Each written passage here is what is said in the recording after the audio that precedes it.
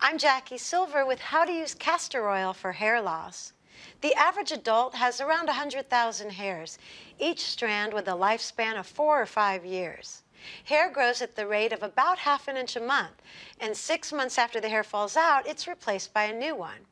As we age, though, not every hair gets replaced.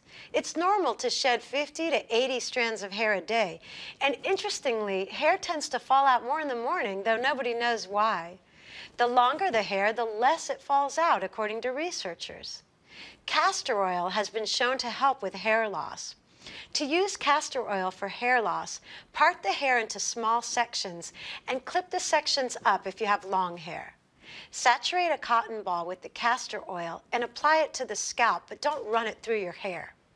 Using your fingers, massage the oil into your scalp.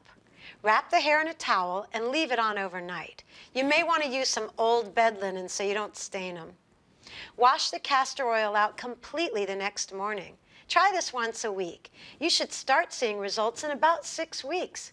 Remember, when using castor oil for hair loss, massage it into the scalp, but try to avoid saturating your hair with it, or it may be difficult to wash out.